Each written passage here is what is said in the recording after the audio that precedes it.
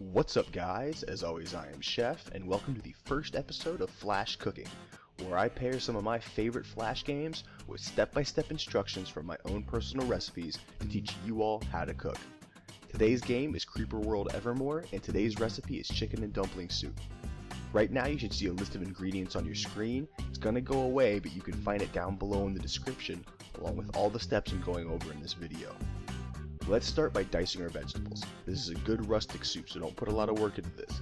Keep the pieces kind of rough and kind of large. Next, add your butter to the pot and turn the heat to medium. Once the butter is just melted, go ahead and add in all the veggies. This is called sweating. It's a little different than sauteing because you're starting in a cold pan. Cook the vegetables for about 5 minutes, or just until the onions start to lose their color and go translucent. While that's cooking, go ahead and dice up your chicken into bite-sized pieces. Once the onions start to change color, go ahead and add in the chicken and cook until it's just about halfway done.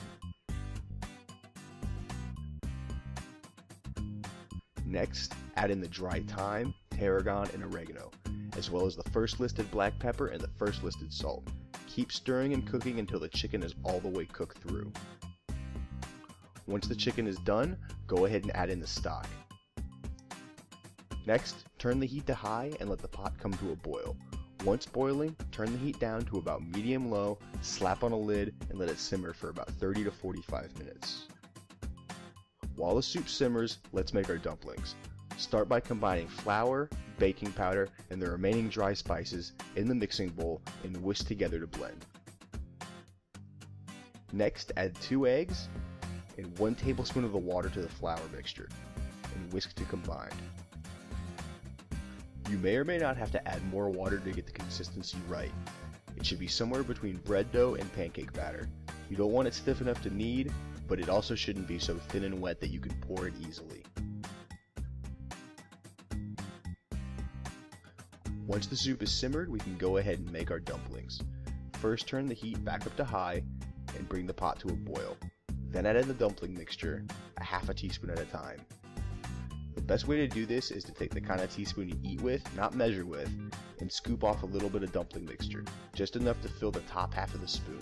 Then take another teaspoon and scooch the mixture off into the pot.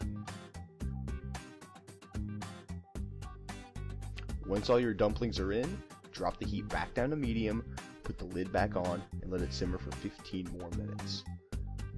Finally, turn the heat off and let the soup stand for about 10 minutes more.